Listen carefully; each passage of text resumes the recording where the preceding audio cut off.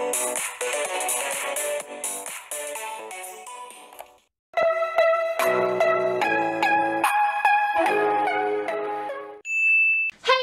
Chloe. So for today's video, I'm back with another back to school video.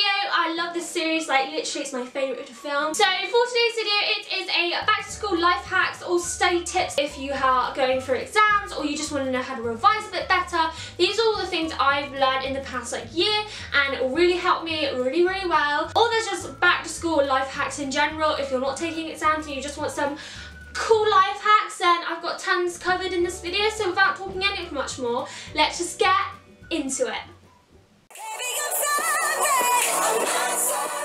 The first study tip and little life hack is using plastic page flags. These are so helpful when revising. You just write on them with a Sharpie because no other pen really stays. You write the topic on the flag, stick them on that page, and then every time you revise you can go straight to that page and you can find it. It saves so much time. I love it so much.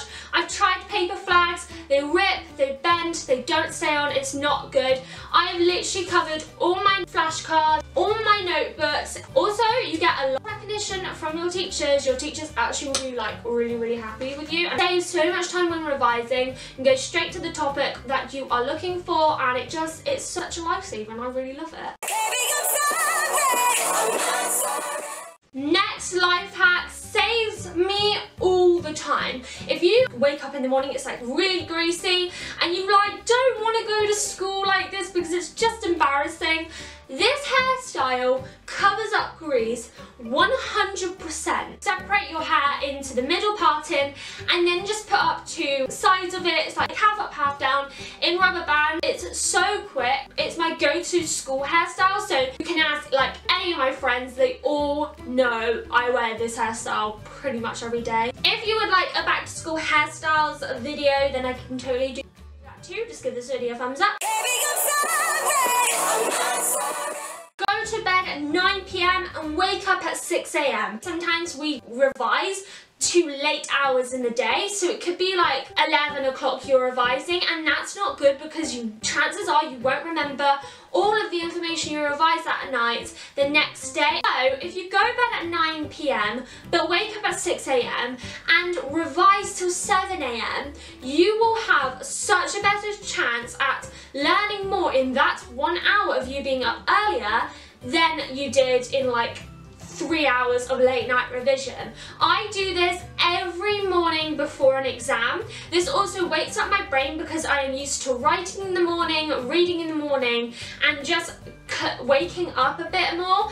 And then this way, when it comes to exam, I'm not baffled by, oh, I haven't held a pen all morning, I haven't read something on paper all morning. You'll just be ready, awake, and for it. 9 PM to 6 AM also guarantees you 9 hours of sleep, which is roughly about our age, exactly what we need. I set my alarm for 5 or 10 to 6, so I have 10 or 5 minutes to wake up before. Then at 6 AM, I have an alarm and I must get out of bed, get at my desk and hardcore revise till 7 AM. I will have a second alarm at 7 AM to stop me. Then I can go on my phone, then get changed, do whatever to have breakfast and that. Making sure you don't go on your phone for an hour after you wake up really ensures that you are really awake and you will not get tired. Study right from the beginning of the course. Now, if you're already a year in like me, this may not work for you, but if you're going into your first year of learning the course, start studying straight away. Do not leave your revision till like the January of the year that you're going to take your exams. I started right at the start of year 10, which is where we start our 2-year course, and so I am already a year in revision. End of year 11 where I take my exams. Also a tip, every lesson you go to, you must know that you understand everything you just learned in that lesson. You don't want to go away and not know what you just learned, because when it comes to revision, you're going to have to teach yourself everything all over again. So if you don't understand what just happened in that lesson, go to your teacher at the end, ask them to recap in simpler terms or something, or just have a one-on-one with you. Just make sure that after every lesson you 100% know what just went on in that lesson. Bite Size. Now this is not sponsored, but this is a great website for revision. I use this because it includes every single topic. Now I'm not sure about other countries, but I know they do it for England. If you're from other countries, you're not really going to understand what I'm talking about, but for my English watchers, go on Bite Size and every single GCSE topic that you will learn from the start of the course to the end of the course, even if you haven't learned it already, it is on there. There's nothing not on there that will be in the exams. Then a video to watch, then a quiz at the end, just to make sure that you just got everything you read. Again, not sponsored, but I just really thought I'd recommend it to you. Here are your exam tips of what to do before an exam. For the exam, you want to turn up to your exam 20 minutes early. Your school should advise to get there 10 minutes early already, so that's when everyone else will really arrive. But if you get there 20 minutes early, you have 10 minutes just to yourself and you can look over your notes. Skim them, you're not teaching yourself anything at this point. At this point, you should have already done revision and it's just recapping what you learned. And you can use the extra 10 minutes, but it may get a little noisy with everyone arriving. Then you want to make sure you go toilet before the exam. The last thing you want is to be sat in the exam and the only thing on your mind is that you need to go to the toilet in those 10 minutes that everyone arrives, because I've already done my revision. Then you want your phone at hand because you want to hand that in instantly. You also want to double check that you have every single equipment you need. When you get into the exam, the first thing you should do is take off whatever jacket or something you have. Like in my school we have a uniform, so I take off my blazer and put it at the back of my chair. It knows your routine for when you're in the exam hall. Then after you've done that, take out everything from your pencil case, it should be clear, and lay out everything you have ready for you to grab. And double check your chair, because I've had the wrong chair before. I thought I was L9, but I was actually I9. That was embarrassing, because I don't do that. No one really talks about, and I find so helpful. Revise using your hand. If you've got a really difficult complex sentence to remember, or something that is going to need to be memorized word for word, then break it down and put it in sections on your hand. So I will give you an example of my English one. The test uses language to show. This is because this can be shown in the quotation. I think the writer feels that. This would indicate to the audience. I think this is effective because. And by doing that over and over and over before the exam, I find that when you're in an exam, if you follow it with your hands, you will remember it word for word. And finally, I have some ways to study, because some people don't know actually what type of revision helps them the most. So singing, there's two options to this. You can find a song of your topic for revision online. My favourite is the electromagnetic spectrum for physics. Oh, what's the electromagnetic spectrum again? Oh, I don't know the order. Does it go gamma rays? Oh, I know. Magnetic spectrum is just a name of a range of radiation. Let me tell you what they are. Radio waves, microwaves, infrared radiation, visible light, ultraviolet, X-rays, gamma rays. Oh, I know. Radio waves, X-rays, gamma rays. Every time I'm on an exam, I just have to reference to the song. And there's also habitats for biology, periodic table song for chemistry. But what about the periodic table?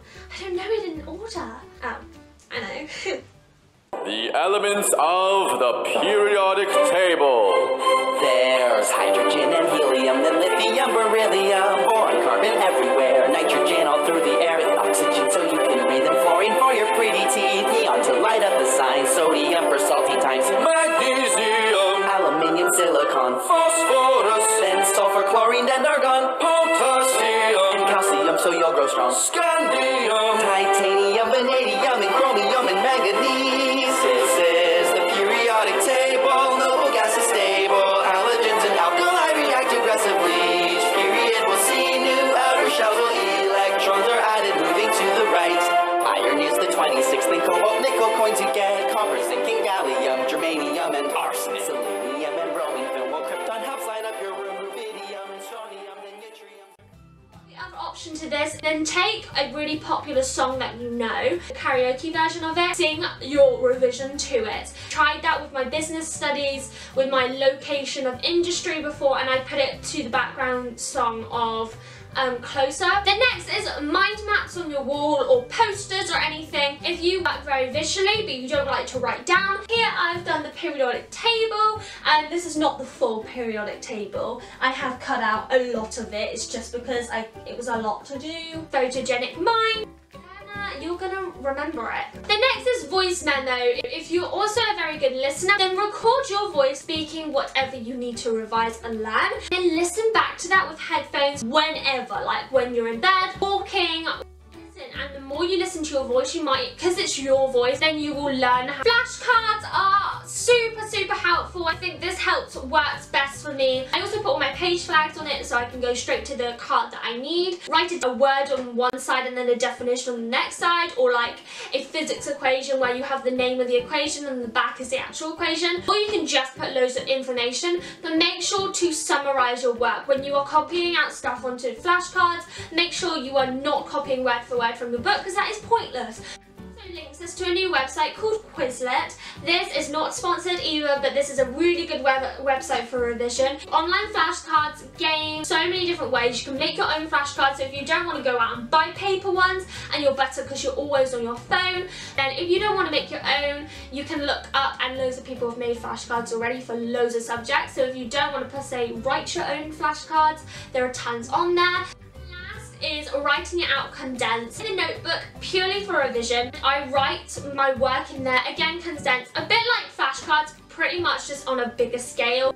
Works best for you. Try all these. I definitely guarantee that one of these will work. And that is all I have for this video. I hope you guys did enjoy it and took something out of this video, even if it's a little bit for the future if you're not quite there for revision yet. This video is also a collab with my good friend here on YouTube, MEGNIM. I know her in real life, and I don't know why it's taken us this long to collab, but I finally reached out to her and said we should definitely do a back to school collab. So she's doing back to school outfit ideas because she's going into college, so I'm doing the school portion, she's doing the college portion. If you're from her channel, hi, I'm Claudia. I know I mentioned that at the beginning, but I didn't properly introduce myself. Please subscribe if you did enjoy this video. I make weekly content like this. I work so hard on my videos, so I definitely think that there's gonna be something here for you.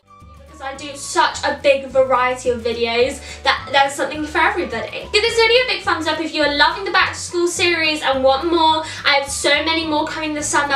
I'm having so much fun. So again, subscribe if you have not subscribed already. I love you guys so very much, and I will see you in my next video. Bye!